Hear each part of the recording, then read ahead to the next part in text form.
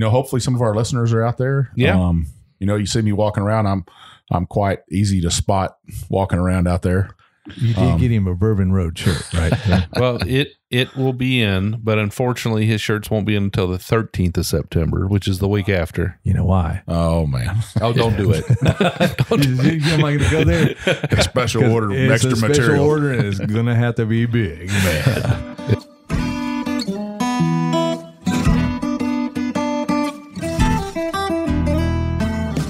Welcome to another trip down the Bourbon Road with your hosts, Jim and Randy. So grab a glass of your favorite bourbon and kick back.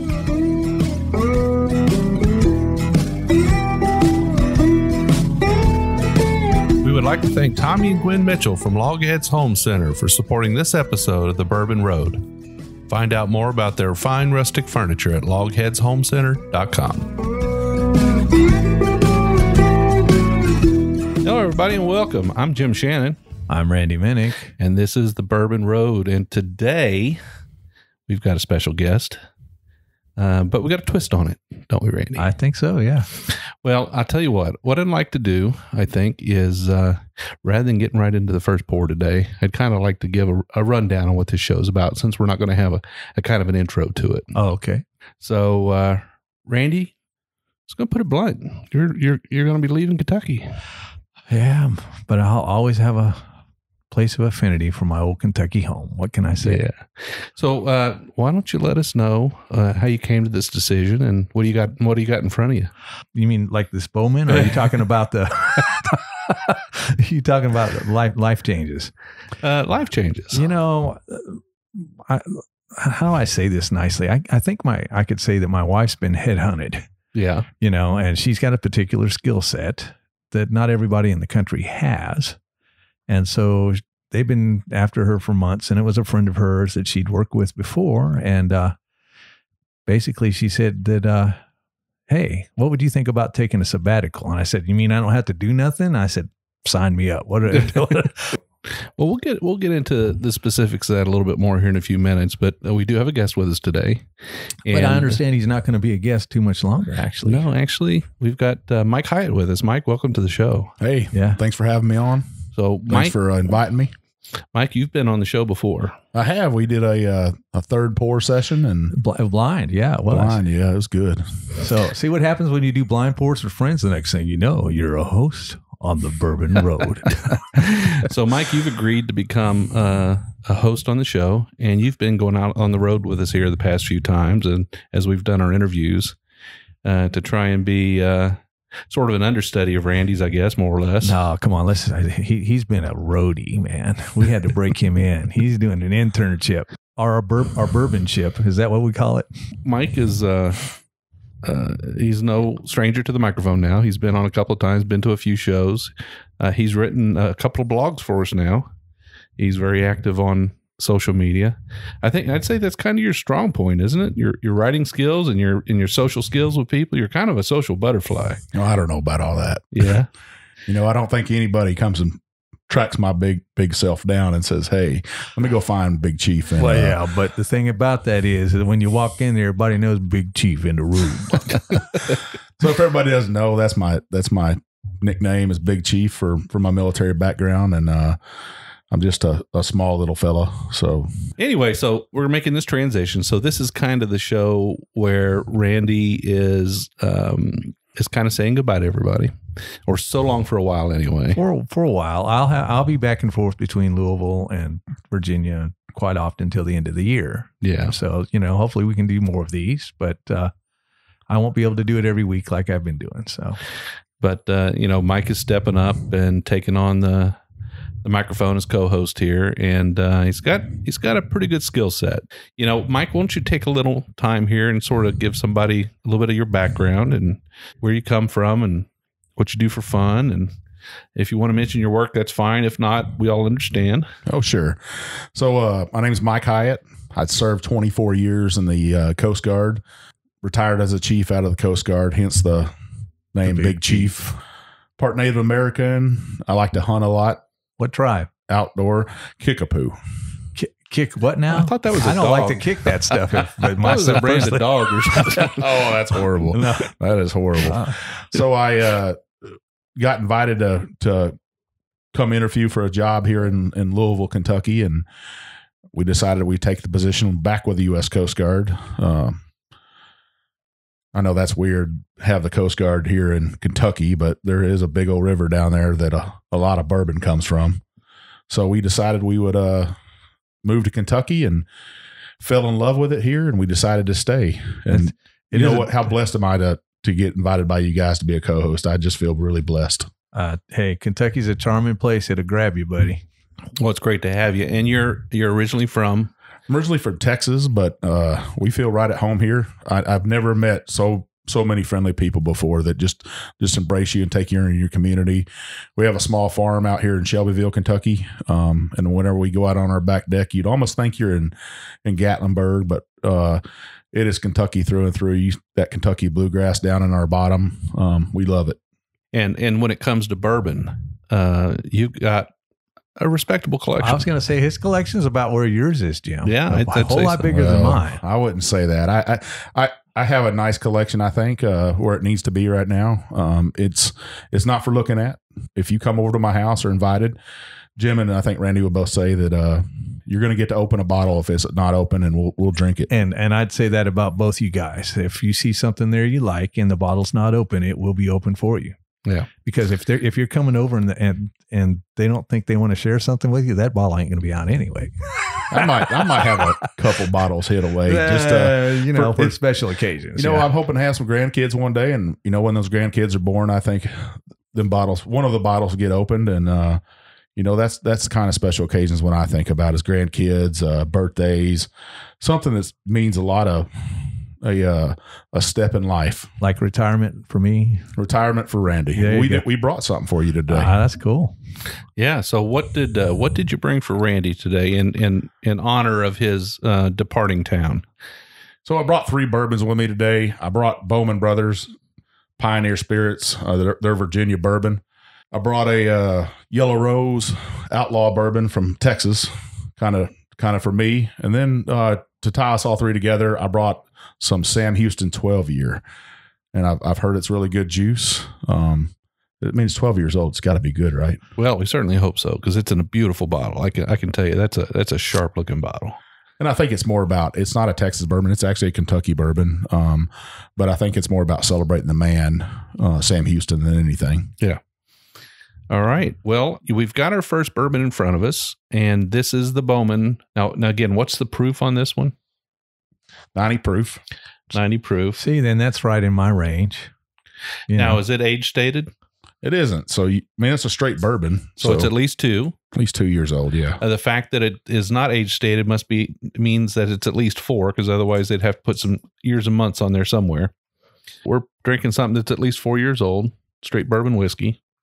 No bash bill, no other information than that, right? Not a whole lot on there. Just a Virginia distillery. That's what it says. It's out of Fredericksburg, Virginia. That's where my daughter went to college at, so it can't be bad. What school's in Fredericksburg? University of Mary Washington. Huh. Little bitty college. Nice, pretty campus. Been there since the 1700s.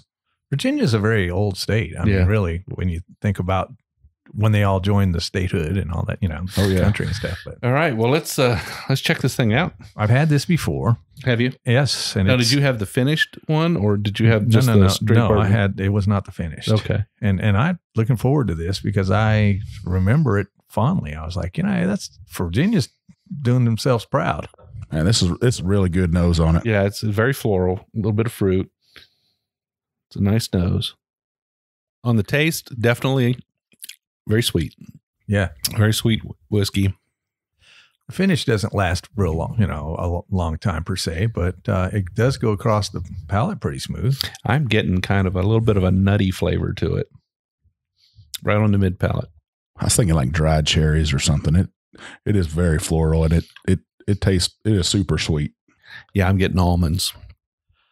That might be, let me try this again. That might be one I thought I might have gotten, because I wanted to say nutmeg, but it wasn't that harsh. It'd be honey roasted almonds. Yeah. I'll go there because it's very sweet, and you can definitely get the toasted oak in it. And it does have that fruity floral note to it. Just that slight peppery taste on the back end, just a little bit, ever so slightly. But really pretty smooth. That's actually a fairly enjoyable pour. Randy, you're actually going to have something on the shelf down the road from you that. And I'm not saying I won't have this. Yeah. But, you know, I'll be back and forth to Kentucky. That's all I got to say. You're saying you're going to have a bottle of Blanton's on top of that mountaintop. I'm not saying, but I have some of my favorites and some stuff that I want to try that I haven't tried that I'll probably take with me. And I'll have them hid back somewhere. You know, Randy, I'll be thinking about you guys when the snow falls and I'm sitting there by the little fire. We've had enough of these shows now that our listeners know what you like, and they know what you're going to be boxing up to take. They don't know everything. They just think they do. You're going to have some of that ancient age. Going to have some of that Blanton's. You know, a little bit of Elmer tea. I would. You can't get Elmer tea. That's why I have to come over here because he's still. You just got to cross the mountain range there and come on over here. Yeah. Hey, it's 64 straight over. I can't complain. It's a straight drive and pretty drive. And you get into West Virginia and the mountains kind of stir you up a little bit there. And it'll wake you right up. It sure will. So does this Bowman Brothers remind you of anything at all? I don't want to say this because people would think I'm crazy, but it went across my mid palate. Yeah. A lot like that McKenna did. And the oil, the viscosity of it, you know what I'm saying? It just went, and I was like, okay, it didn't round the corner as much as some of those hotter ones you guys like. Now, do we know if the Bowman Brothers is a sourced whiskey? It is a source whiskey right now. I think they're trying to age their own stuff now, but yeah. So it is fairly new then. It is a pretty new bourbon. What does it remind you of? Kind of a mix between like Evan Williams 1783 and Buffalo Trace a little bit. Oh, gotcha. If I mix those two together, very similar to that. The taste wasn't McKenna, but I was going, man, that almondy kind of, the almondy kind of does, but it's that front of the palate that reminds me of like a Buffalo Trace product. But as soon as it hits the mid palate, I get that almond. I start thinking about Heaven Hill. Big Chief, you're already done, man. It must be good. I didn't give myself a heavy as a pour. I got stuff to go home and do today, so I figured I better. I poured heavy for both of you guys though, because that's why we're still drinking on it. But while we're drinking and you're not, won't you tell us what you've been drinking lately? I've been drinking a little bit of everything, writing a couple reviews. Jefferson Reserve's Ocean's Which voyage? 19. 19, really? I think that means was 18 or 19. 18, I think. 18 weeded. It was a weeded bourbon. Oh, okay. And it was all right. It wasn't my favorite weeded bourbon. And for the price range, I thought it would be a little bit more than it is. Now you did that review on Facebook and Instagram? Both. Now, are you going to put that on the website as a review as well? I will. I reviewed a couple others. I always stick to that old faithful, Weller Special Reserve for me. And, I got that Rebel Yell 10 year, but that's kind of a special bourbon for me. I'll put that away, but Wilderness Trail, which I went with you guys to check it out. Their wheat is, man, that's some good juice right there. I love it.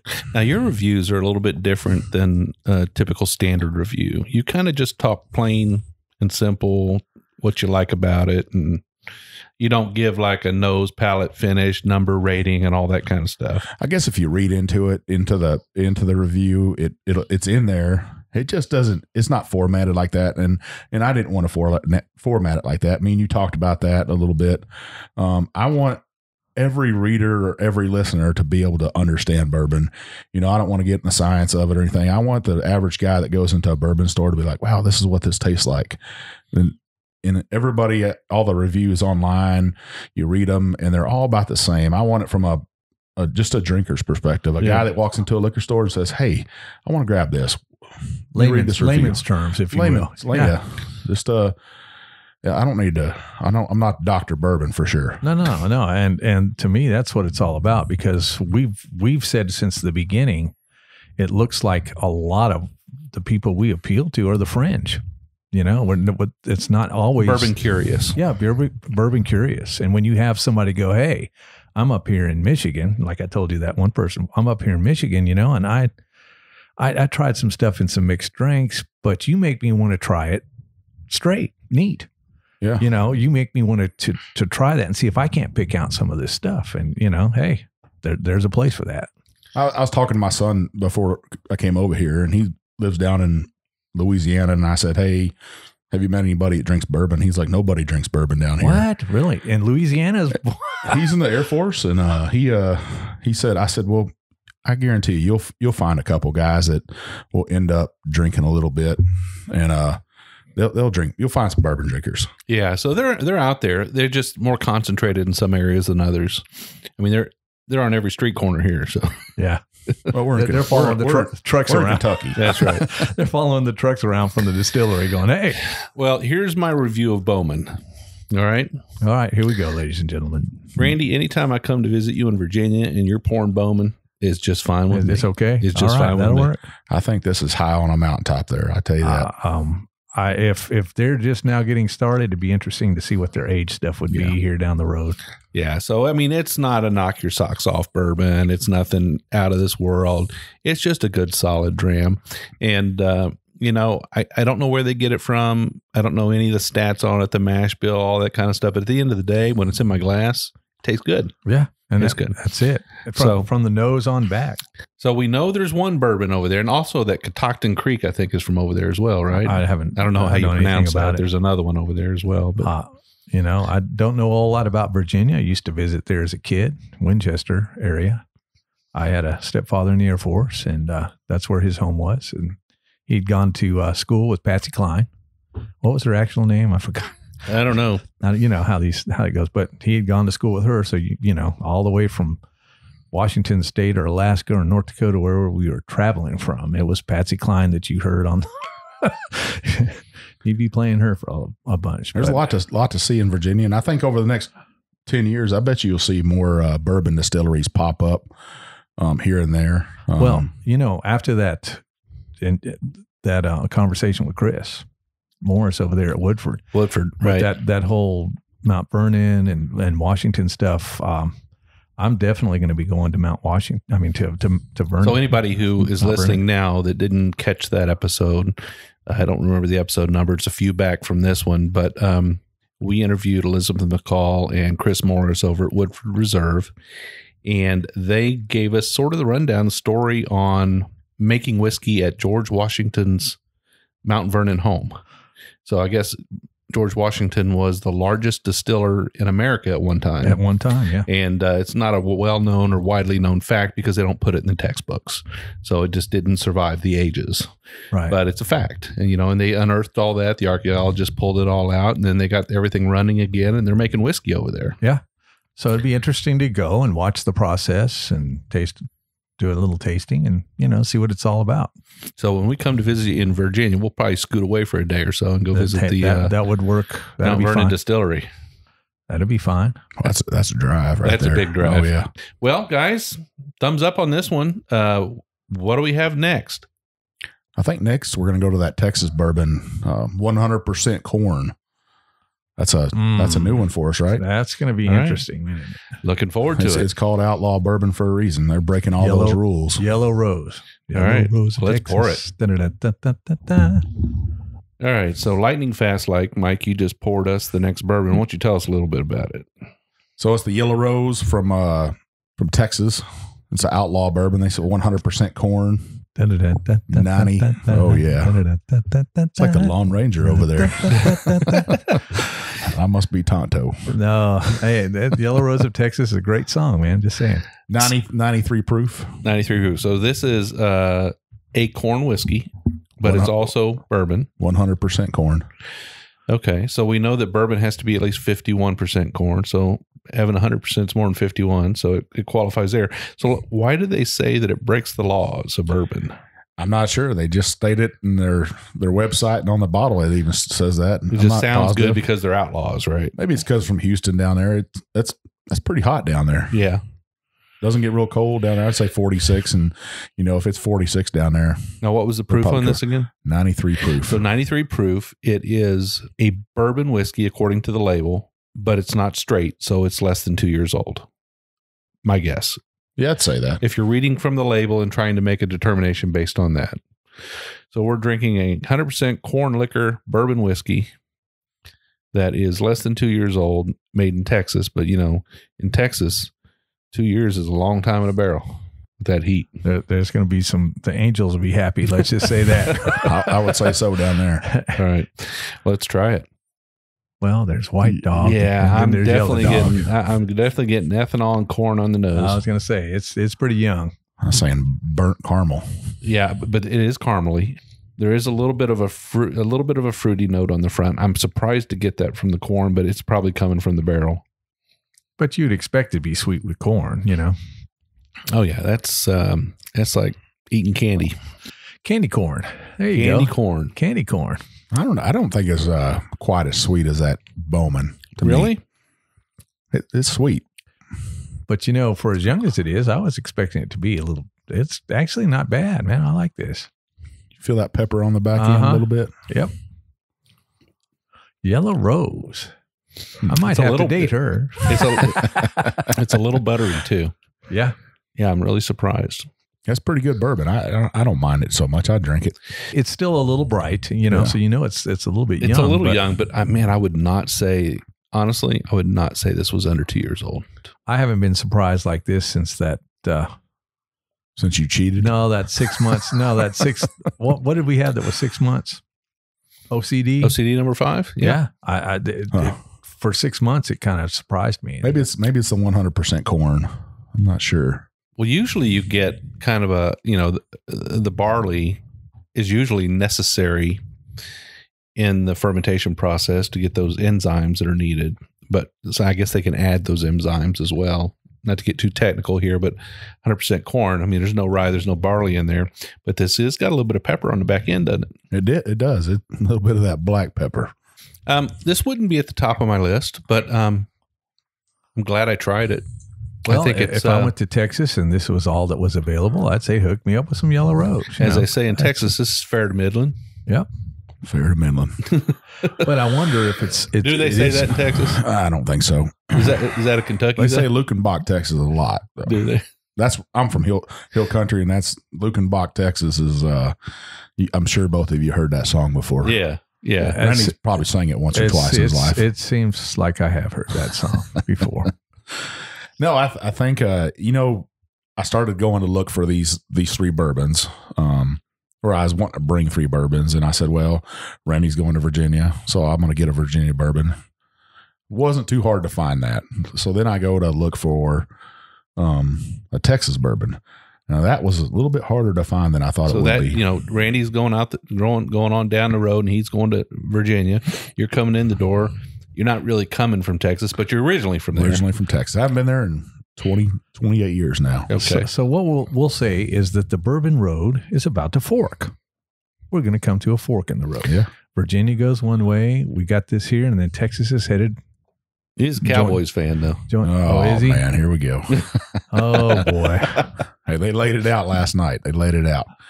So whenever I went shopping for this, I went to 3 or 4 different stores and said, hey, I need a Virginia bourbon. Well, where did you find Texas this, bourbon. actually? Well, I went over our friends over at Westport Whiskey and Wine. And oh, really? Okay. We talked about 3 different bourbons they had there from Texas. And this is what they recommended. And I'm just glad that they could give me something that would honor my state. So what's the story about the Yellow Rose there? Well, my wife, she was an Air Force brat like you. She was born in Texas, and she's half German and half Spanish. And when she was born, she got named Vivian Rose, and she was kind of a little yellow. She's half Spanish, so she has a darker complex. So sometimes she gets called a Yellow Rose. Whenever it's her birthday, I buy her yellow roses. So to me, that's kind of special. A special bourbon. Oh, hey, that's a great little story. I mean, yeah. Pass me the Kleenex. I mean, this is getting sentimental here, buddy. Mike's soft side. Yeah. He's got a heart after all, ladies and gentlemen. You know what I think this would be good in? This would make a great Kentucky mule. Maybe we should call it a Texas mule. I don't know. Yeah, I don't know. I was thinking it'd make a great cocktail. Yeah, no matter I think what. It will. Yeah, no. I think it would stand out in a cocktail. Quite surprising with the pepper to me, that being 100% corn. Maybe we'll, I don't have the stuff to make a mule, but maybe we'll, when we're done recording the show today, maybe we'll make an old fashioned with it and see what it tastes like. So Randy, what are you going to be doing in the meantime? You just going to sit up on that mountain and look pretty, or? The reason I agreed to all of this is because my wife told me that after all these years of pushing so hard, I get to take about a 6-month sabbatical. So that means I get to sit up there on that mountaintop and contemplate life and what I might want to do in the future for about 6 months. So that's doctor speak for doing nothing. Well, no, hey, it's great. You got a place, if you have to pick a place, folks, I tell you, if you have to pick a place to sit and do nothing and just enjoy life a little bit and sit back. Randy, did you ever pick a place? Because it is beautiful up there in the blue. I remember going through the Shenandoah Valley as a kid and going, man, this is a beautiful place. And Camp Blue Ridge is probably, I want to say, less than 5 miles from the Blue Ridge Parkway. It's not far from the Appalachian Trail. In fact, I think for the last summer camp, they took some of the staff and actually hiked part of the Appalachian Trail for a couple of days, just for an outing for the staff. And we went up there, and Julie got to go horseback riding. I got to take the four-wheeler out, and I was like, you know what? With 3 waterfalls on property and 650 acres, and some of the stuff I said, I can just see me setting a chair out here and taking a cup of coffee in the morning, maybe a glass of bourbon in the evening, and watching the sunrise and sunset for a little while. There you go. So your horses are going to become, they're going to work there. Yeah. They've been camp horses before, so they'll get back in the routine of doing that kind of thing. And the dogs are just going to live the good life. The coonhounds, we're going to have to figure that one out. And we may have to get GPS collars, because I think they may get on something, and we'll hear some howling on the mountainside, But let's be realistic about this. I know you've been talking about writing a book.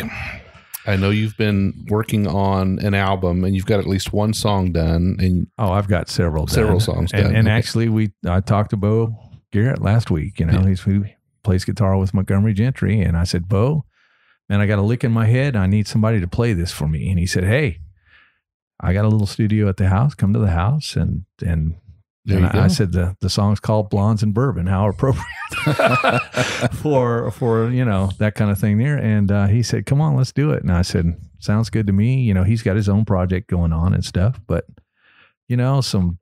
I'll have time to do some collaboration kind of things. Well, when you start releasing a little bit, you'll let us know so that we can put some links out so some of our listeners can pop in from time to time and check in on you. Well, like I told Julie when we were talking about all this, I said, it's going to be rough at first, girl, because Daddy Rabbit's been out of the business for a little while. So it's gonna sound like Screaming Monkeys to start off with. But between Bo and your friends down at Confederate Railroad, I think you've got a lot of pals out there. And I want to do that, and I'll have time to do that. So, hey, say I come back to Louisville and we do a show here, head down to Gadsden, Alabama, where Mo, who plays bass with Confederate Railroad, is, and actually Rusty's down there too, the guitar player. He used to play with Sammy Kershaw before he joined Railroad.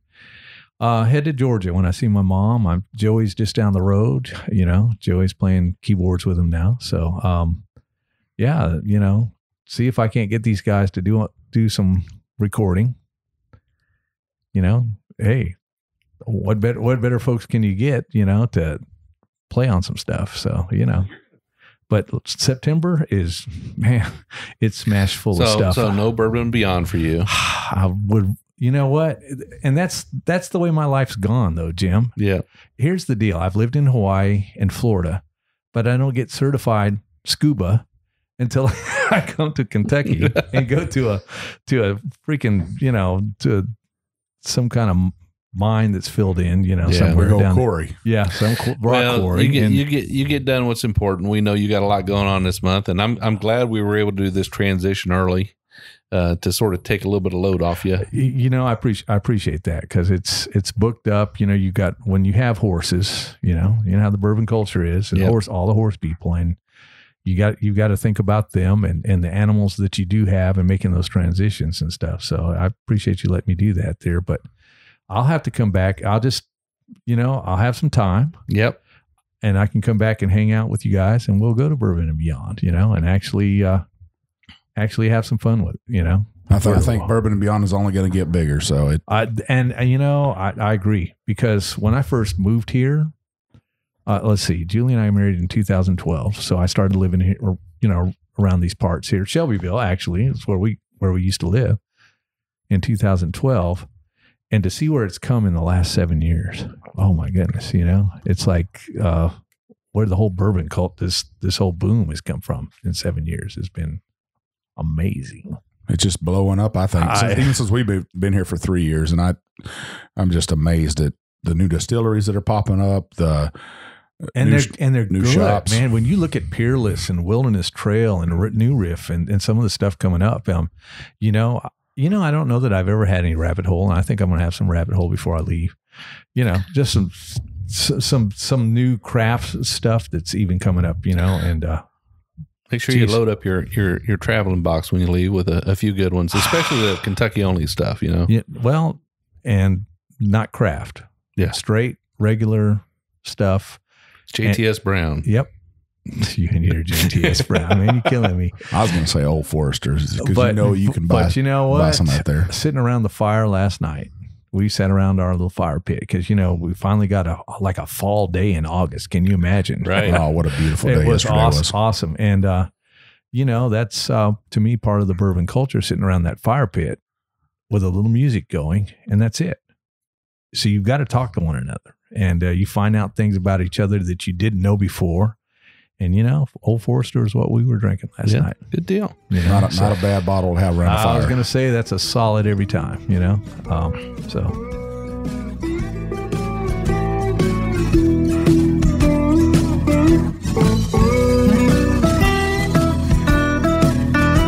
We would like to thank Tommy and Gwen Mitchell from Logheads Home Center for supporting this episode of the Bourbon Road. Logheads Home Center, nestled in the hills of Kentucky, is an industry leader in building handcrafted rustic furniture. Family owned and operated, they take pride in offering only the very best for their customers. The Logheads, and that's what they like to call themselves, are skilled woodcrafters who are passionate about creating rustic furniture for people who appreciate the beauty of natural wood. Owners Tommy and Gwen don't just sell the rustic lifestyle, they live it.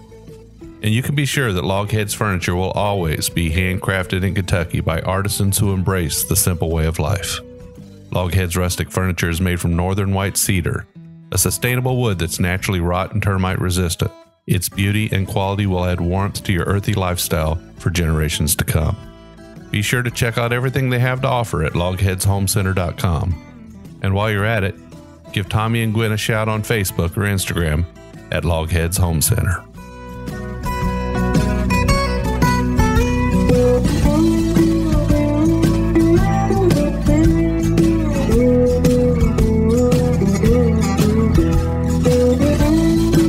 We also have something coming up the weekend of the 6th of September, the 6th through the 8th. It's the Kentucky State Barbecue Festival, and it's going to be at the Wilderness Trail Distillery in Danville, Kentucky. Man, I wish I could go with you, dude, Mike. I wish I could go with you, Big Chief, down there to hang out with Shane and Pat down there, and who all else. So Shane and Pat has invited us to come down and be the podcast of the barbecue festival. No pressure, Mike. No pressure, Mike. All by myself. No pressure. I'm looking forward to it. To sit back in that house again and just walk around on the grounds as a guest is amazing. So I like your plan. You're going to set up to record in the house, and you're also going to walk around and talk to some people as well, I think, and walk around, and hopefully some of our listeners are out there. Yeah. You see me walking around. I'm quite easy to spot walking around out there. You did get him a Bourbon Road shirt, right? Yeah. Well, it will be in, but unfortunately his shirts won't be in until the 13th of September, which is the week after. You know why? Oh man! Oh, don't do it. Am I going to go there? A special order, extra special material. Order is going to have to be big, man. Yeah, but I'm looking forward to going out there and just walking around, talk to listeners, and then maybe have some special guests come in inside the house there and sit down with me. And supposedly there's going to be some big names in bourbon there, and some big names in barbecue too. Barbecue, yeah. Oh yeah, that's the thing. And these folks, I had a brother that was on a barbecue cooking team that used to go to Memphis and compete. You know, Memphis in May. Yeah. Oh, that's yeah. the Big Daddy. Yeah, right there. I'm telling you, you know what I'm talking about then. Oh yeah. And Well, they're serious about that stuff, folks. Yeah. You know. And Mike, you're a pretty serious barbecue guy yourself, right? I would say I dabble. You're in not it. a competition guy. I'm not a competition guy. I'm a eating barbecue kind of guy. Yeah. But I think I make pretty good barbecue, and you know, that's not what I'm after. What I'm after is I understand that you've done some pretty good job with some venison sausage. Man. I do that too. I like to hunt a little bit in the outdoors, and I prefer to do my own processing, and I like to make my own jalapeno summer sausage, which both of you gentlemen have had. Got a little bit upstairs, yeah. And so you can hook me up before I leave, right? I have some for you. Oh, are you kidding me? Get out of here. I just did 22 pounds of it the other day, and I smoked it up, and it's in the refrigerator right now, finishing up, and I'll package it up, and I'll make sure you go to Virginia with some. Now I really am shedding a tear, man. Well, I tell you, we hope that anybody who's listening to this podcast, if they're looking for something to do that weekend, the weekend of the 6th through the it's Friday, Saturday, and Sunday. I think I'm going to be out there on the morning of the 8th. Friday, they have some private events going on Saturday's the big day out there, and that's the day I'll be out there. I'll probably be out there from 9 o'clock until about 4. If you want to try to catch me out there, I'll either be in the house for a couple hours, or I'll be around the grounds. And like I said, you won't miss me for sure. Well, and here's the deal. The wife goes to sign the paperwork this week. And depending on what the schedule looks like, if I can break away for that day, I'll come hang out with you, big chief. There you go. I love that. If it's just that one day, maybe I can break away for that one day, and we'll see what we can do about Yeah, I think to be out there and even to be a guest of Pat and Shane's out there on their grounds. Oh yeah, folks, if you haven't been out there to Wilderness Trail, you definitely need to go out to Danville. Folks, keep your eyes on these guys. Absolutely. I mean, from what I'm tasting and from what they're doing, and they're just really getting cranking. You know, I want to see where these guys are in 5 years. Maybe, you know what I mean? It's just going to be, to me, amazing. But I'm going to drink their stuff the whole 5 years up to that. I'm not saying you don't, because they're, and you know me, and most of you guys, most of the people who have listened to this show know that when I first hooked up with Jim, I wasn't a rye guy. I didn't care for rye. And between the Carters and then that Wilderness Trail, their rye is just off the chain. Settlers rye. Yeah, it's good stuff. And man, I want to see where they're going to be. I think they're going to go a long ways in the bourbon community, and it's good for Kentucky too. You know, it's good for tourism, and it's. Well, you know, I was sitting there thinking when I was awake at 2:00 this morning, how supportive all the master distillers are in the state of Kentucky of each other. Oh yeah.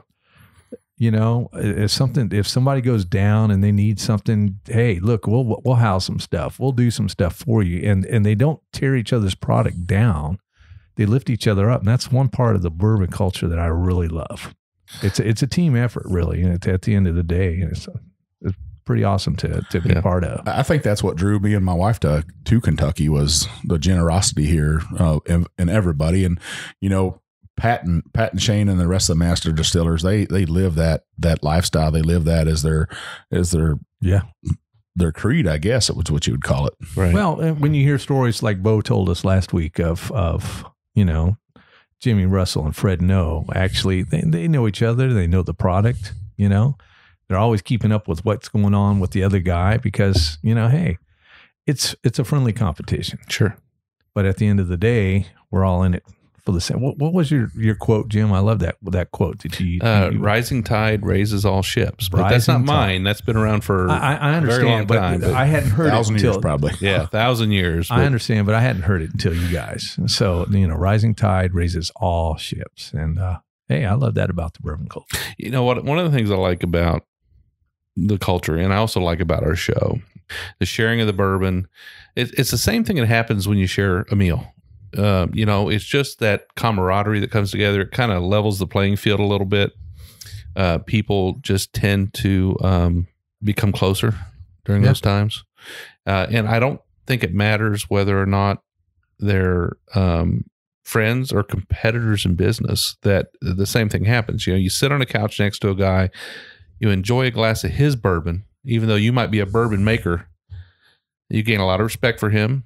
You're sharing common ground. You're sharing conversation. You know, you're focusing on the product and the flavor of it, and you're appreciating what he has done. And next week when he's over at your place, he's doing the same thing. Yeah. Yeah. Now, you're not going to stand up in a room and say, I like this guy's better than this guy's. These guys aren't going to tell you, hey, I drink this guy's and I like it the best. They're not going to do that. They drink everybody's. Yeah. You know, they're drinking their own stuff. But the thing is you can use it, the same analogy as a musician. If I want to know where my music fits and what little niche that I have in my music, I listen to everybody's music. Yeah. You know, you just do that kind of thing. And you got a great appreciation for what they do. Oh, yeah. All right, guys. Well, I think I'm ready to move on to bourbon number 3. What do you think? Hey, let's do it. All right. Let's this do is it. the 12-year stuff here. So for our third pour, we got a Sam Houston 12-year. It's a Kentucky straight bourbon, 98 proof. Where is it distilled? Does it say? It says it's distilled in Bardstown, Kentucky. Wow. So what's the age on this bourbon? 12 years, 11 months. Are you kidding me? Wow. So this was distilled in April of 2006. Wow. Man. Okay. So it didn't matter where they got the juice. This sector's been sitting around for a while. So who bottles this whiskey and where? It's bottled by Three Springs Bottling Company down in Bowling Green, Kentucky. Okay. Okay. All right. Yeah, familiar with Three Springs. For Western Spirits. Got it. Okay. So is there a mash bill on this? 74% corn, 18% rye, and then 8% malted barley. This should be right up your road, right? Yeah. Yeah, absolutely. Yeah, it sounds a little familiar, but we'll let our listeners decipher that. I'm not going to say anything. You know, when I smell it, there's something familiar about it. This is something I have tasted before. Number 4 char barreled. Yep. Which, if our listeners don't know what the number 4 char is, that's about 55 seconds on that char. So this is a sourced bourbon out of Bardstown, and it's a 12-year-old stock. It is it's proof down to 90 proof. You said 98 proof. Okay. So in my range, definitely where I would like it. So I don't guess I understand why Sam Houston. So this is a Kentucky straight bourbon whiskey, but it's named Sam Houston. So to tie our 3 bourbons in today, I had this up on a shelf, and I'd looked for this bourbon and looked for it, and it was a bottle that I wanted, because Sam Houston, he's just a guy I respect. I respect the hell out of the guy. Why? Well, Randy, so you're going to Virginia. Well, Sam Houston was born in the mountains of Virginia, right there, Lexington, Virginia, where you're moving to. He went to Tennessee. He was the governor of Tennessee. He was a state senator in Tennessee. And then he said, well, you know what? I'm going to go down to this place called Tejas. And a lot of Americans were coming down there to start a new life and stuff, and getting these land grants from Mexico. And they didn't like how they were being taxed. So they started up their little revolution. And Sam Houston was a big part of that. I know a lot of people have heard the story of the Alamo and how they fought, and he kind of took revenge on the Mexican army. Yeah, he ran Santa Ana out of that particular territory. Made him put a dress on. He found him in a dress, hiding. What? He did. No, hold it. Back the train up now. Back the train up. What? So Santa Ana, they attacked him in a morning. Santa Ana went and hid in the back of a wagon and dressed up like an old lady, so he could hide. This is the guy that had 5,000 troops on 120 at the Alamo. He did, and then he went and got in an dress. How much time it transpired between these two events? I think it was a couple months. I don't know the exact time frame. I'd have to look it up, but they, that's how I've had Texas history too, and it's been a while though. But Sam Houston, he wanted a revenge, and he wanted to make sure that Texas won its independence. And then eventually Texas became a state. He was the first president of the Texas Republic. And then I think he became the 6th governor of Texas. And then he became a Texas state senator for U.S. Senate. So he's a hell of a man. So you brought all 3 bourbons today, and the first one you bought in honor of Randy going to Virginia, you brought the Bowman Brothers, which is a Virginia whiskey, a bourbon whiskey. And then you brought the Yellow Rose of Texas, which is a Texas whiskey, which represents you coming in And your from wife. Texas and your wife. And then to kind of tie it all together, you brought the Sam Houston, which is a Kentucky. Wait a second, let's get this right. This is a Kentucky straight bourbon whiskey named after a guy who was born in Virginia, but made his fame in Texas. Exactly. Made his fame. And I think he was already a pretty famous politician. Oh, probably at was. at that time in life. Yeah.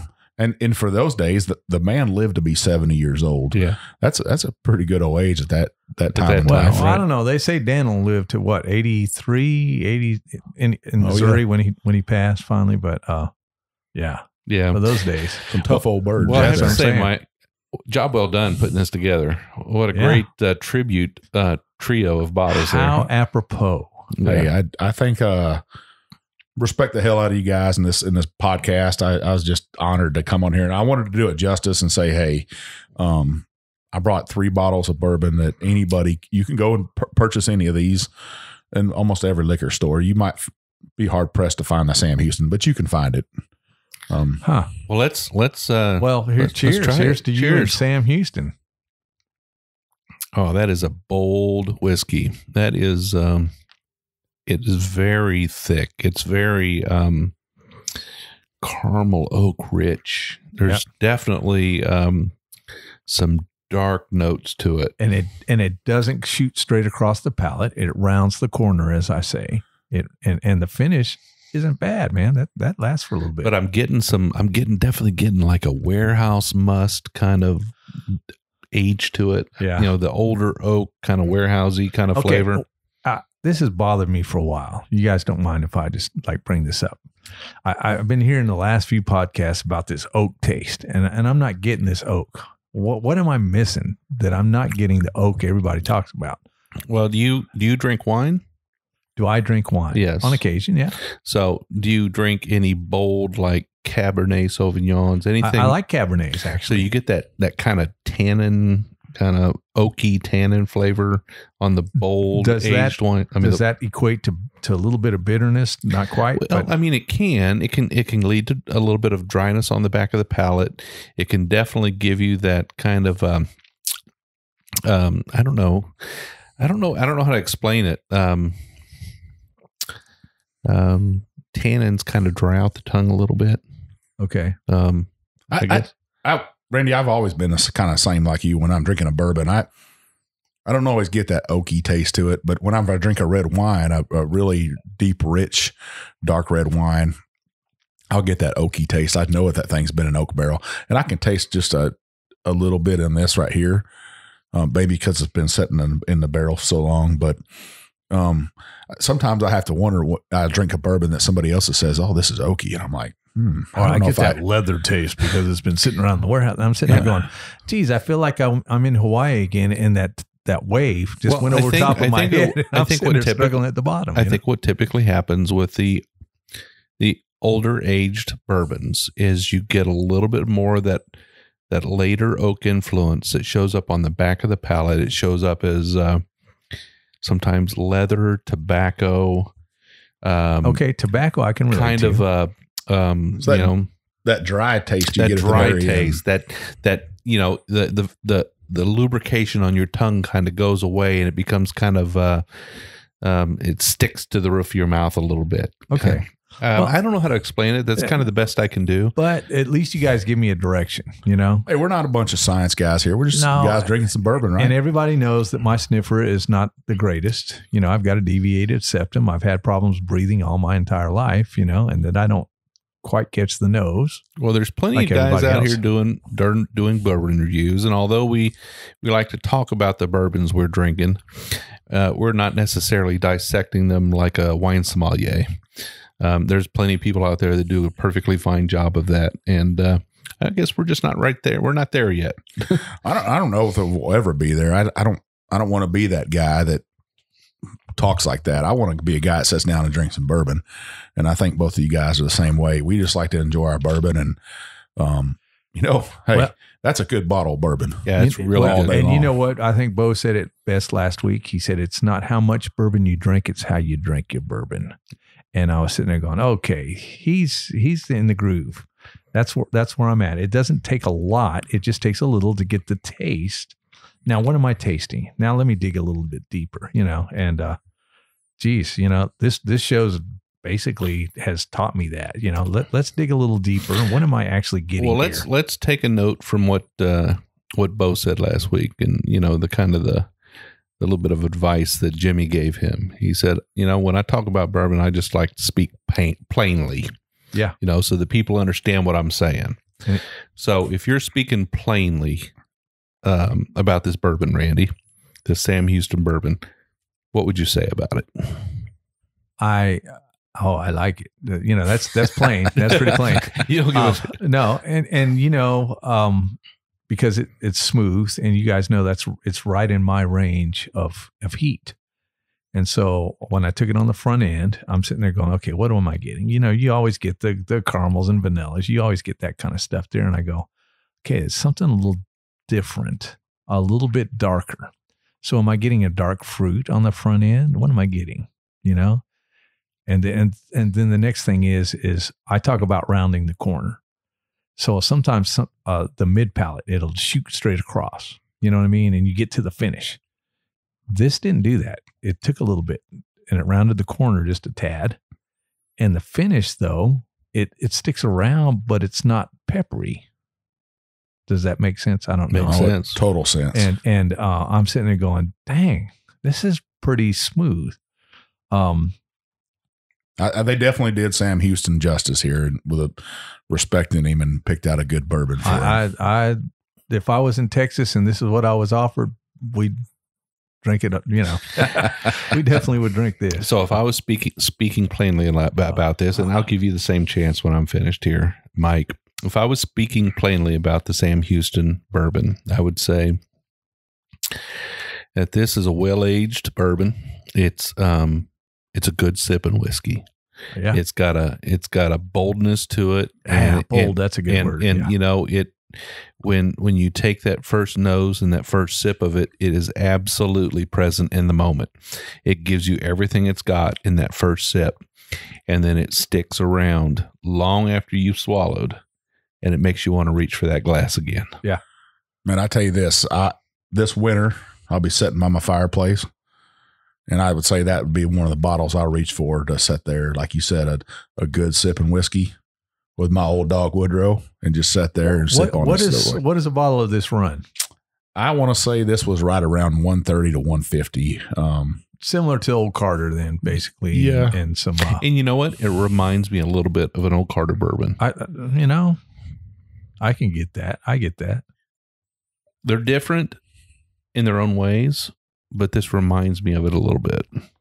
I would recommend, if you see a bottle of it, for our listeners, if you see a bottle of it and that's in your price range, to go out there and get it, not chase it, but if you see it, it's well worth picking up. And I think, like you said, Jim, to me, I'd call that my fireplace whiskey right there. No, yeah. I get that. My fireplace whiskey is a little different. I'm looking for the whole hot toddy with the honey and the lemon kind of stuff. So a lot of times we try to avoid talking too much about price, because we all know that price is relative. It's relative to where you are in life and where you are in your earning and your disposable income, and value is in the eye of the beholder.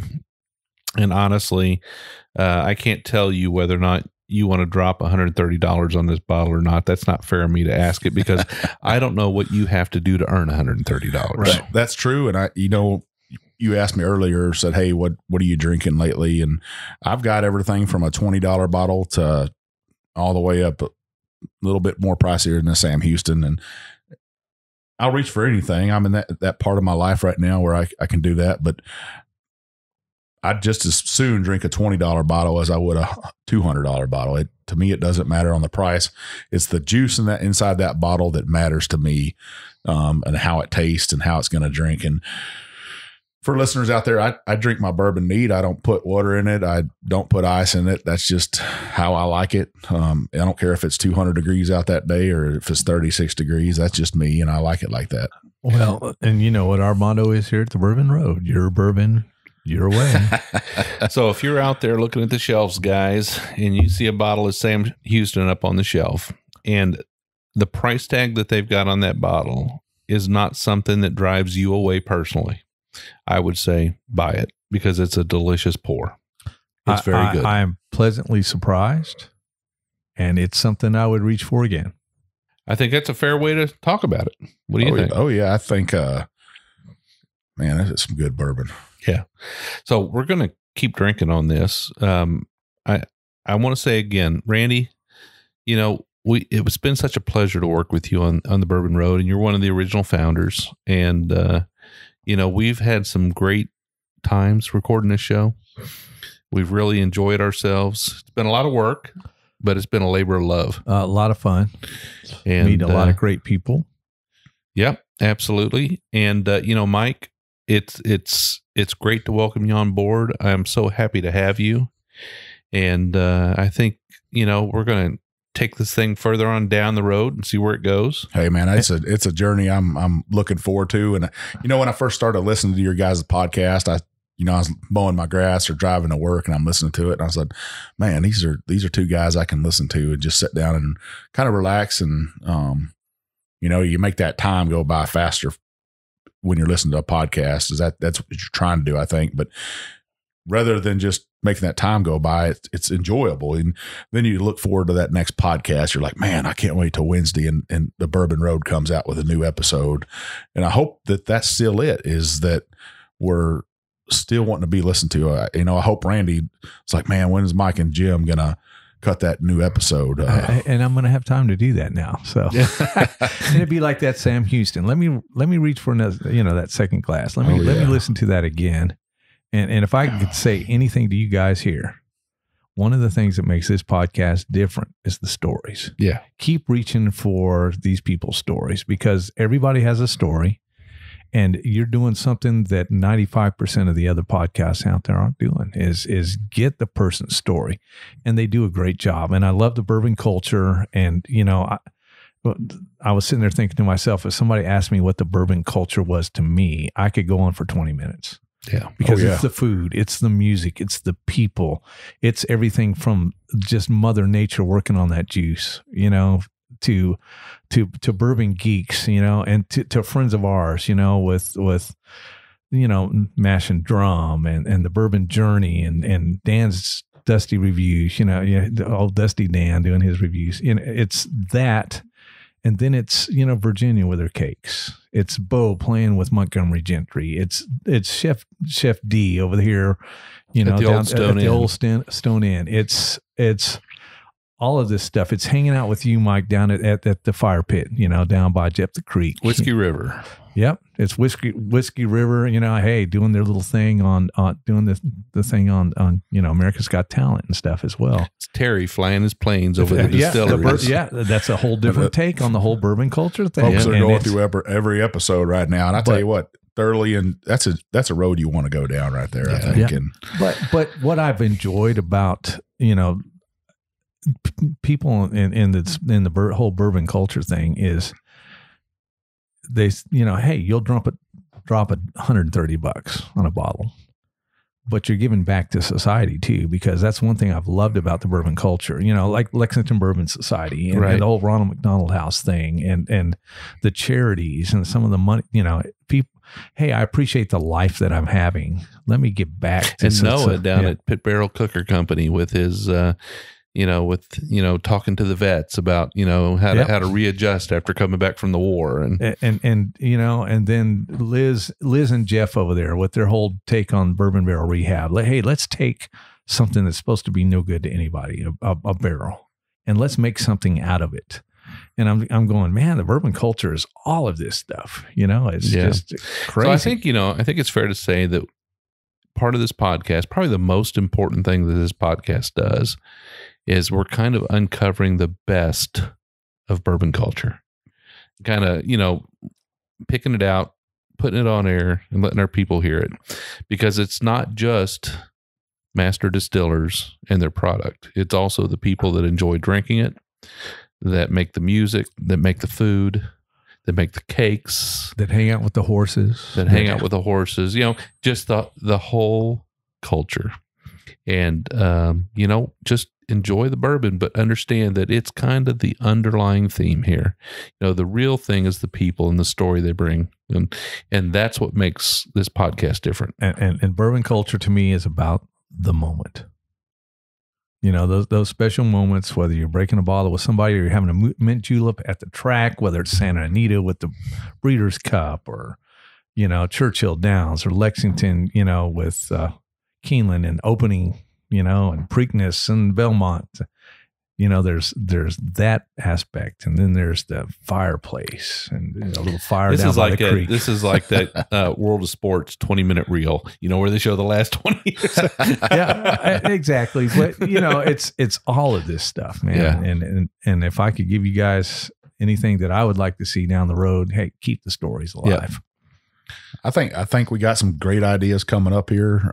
Just going out to the Kentucky Barbecue Festival out in Danville. I think hopefully I get some good stories out there. Imagine the stories that you're going to get, because you're going to get the barbecue aspect, and then Pat and Shane will be there as well. And who knows who all will be there, and you'll get some bourbon connoisseurs, and I don't know. I think you're going to get just a big mix of a lot of good stuff out there. That may be a two-parter. You never know. Never know. I think we got some good concepts coming up for some other episodes, and just trying to still capture that, like you said, that bourbon culture, people's own Bourbon Road they've been down, and to get inside their head a little bit and say, hey, what's bourbon to you? Every time what's that bourbon culture mean to you? I think that's what drew me to your guys' episodes, is you started talking about, hey man, we got this bourbon right here. We want to taste it. And, tell us about your experience with bourbon and how you got into this job, and what do you do? What do you drink every day? What do you got on the shelf at your house? What's your daily drinker? To me, that some of those stories, like Bo, the interviews I got to go along with you guys and listen to, and Pat and Shane, their stories, just some awesome stories that come out of those guys. And we sit down and talked over a glass of bourbon, and sometimes this brown juice will make people open up a little bit. Yeah, we've noticed that the second pour seems always, the second half of the show always seems to be a little better than the first. I wonder why that is, Well, Randy, I want to say before we sign off here one more time, cheers to you, my friend. It's been a great run, and we're going to have you on the show many times in the future, I hope, as you visit and as we visit you. And you know what? I tell our listeners to look for a blog from time to time. You never know how the spirit moves. So that's right. We'll be up there, and then when the Bourbon Colonel or Gentleman Sage or whatever I want to call myself that day puts his little earplugs in, I hope to hear some good stuff from you guys. So. I'm looking forward to hearing some of your music you make. It's coming. It's just I've spent the last many years working on the left side of my brain, and that working for the federal government, both you guys do. They have a concrete sequential way of making you think, and I want to go abstract random for a while and just work on that right side of the brain and get the creative juices going, and who knows what might happen in the future. So we'll be in touch. Well, Randy, Mike, future's bright. Cheers, my friends. Let's have a little more of that Sam Houston. Let's do it. That sounds good.